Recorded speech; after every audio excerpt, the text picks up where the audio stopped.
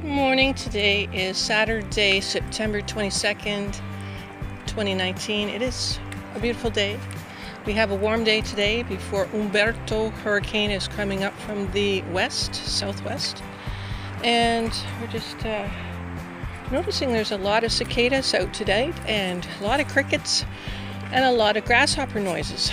So I guess they're pretty active today.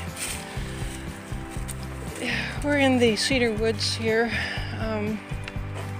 the Georgian Trail, and we're thinking about what's been going on in the news, the cosmic news lately, and there's a lot of stuff quantum-wise. Google has now said it has a quantum computer, and that's very atomic, the smallest atomic particle you can imagine quantum is, and also like quarks, and muons, bosons, all those kind of things. All those very rare and esoteric small particles that are supposedly the background to what we are. Or perhaps, who knows, the beginning cement, so to speak. But if we're non-physical, if we're physical, it's a whole different ballgame. We're non-physical, but we think we're physical, which is another story altogether.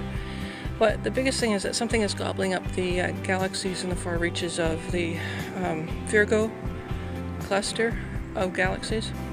So I'm thinking, oh, there's all this news, and there's even more news. I can't remember it all. I'm just mind-boggled by it all. It's really like I woke up in a daze just trying to comprehend the vast amounts of discoveries being made lately.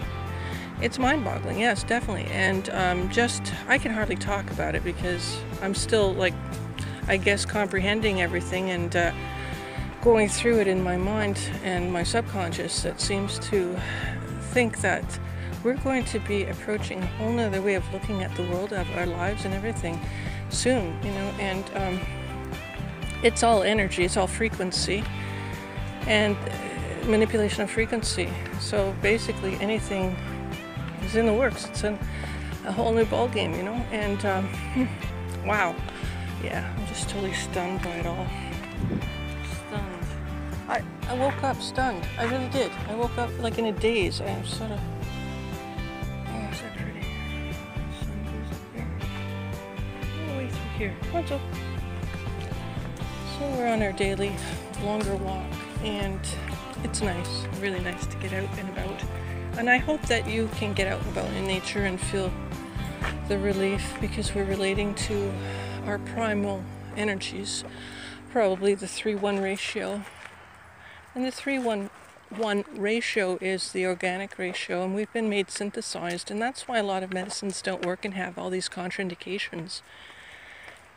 I'm trying to solve riddles in the medical field, and I have solved a few, but I also deal with cosmic